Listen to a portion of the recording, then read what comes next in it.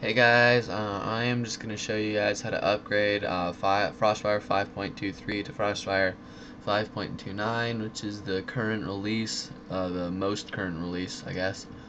The first thing you need to do is, first of all, you need to either have FrostWire, any version of FrostWire, downloaded and installed, or you need to go watch my other video on how to get FrostWire. I'll put a link in the description.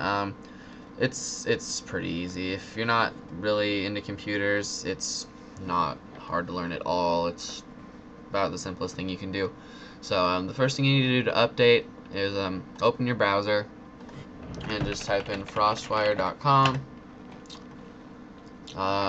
It'll bring you to this page. If you Google search it, make sure it is frostwire.com and nothing else. You don't want FrostWire 2 or FrostWire 10 or anything else. And make sure it's this. It says Windows, FrostWire 5.23. You just want to click download now, and it'll come to this page, and you won't get any viruses from this, I swear to God. You want to keep this, and in a few seconds it's going to pop up a little thing that says, do I want to download this, or do I want to continue? So I will look for it. Let's see. There we go. No? Nothing? My computer's being slow, guys. I'm sorry.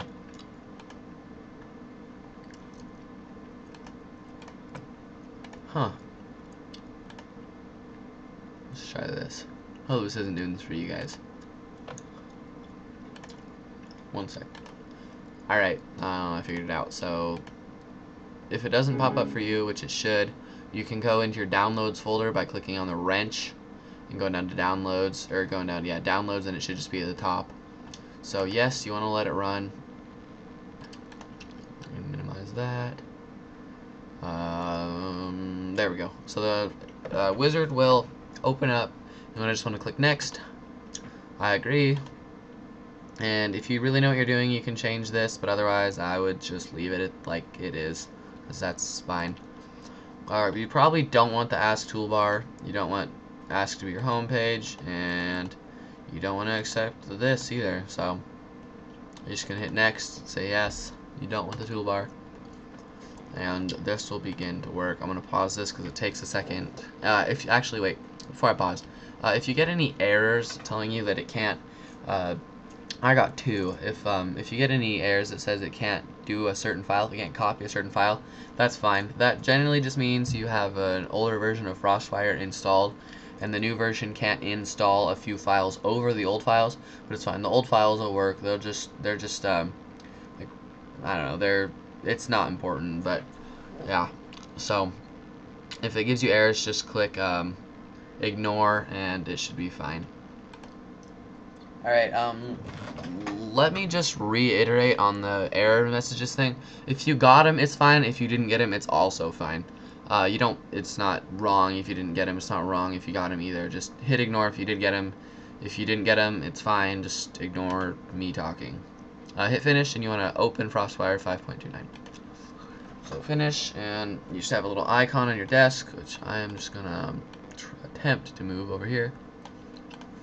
So that's why I like to keep my little area nice and neat. So this starts to load, and language, English, I think probably for most of you guys, don't want to mess with that.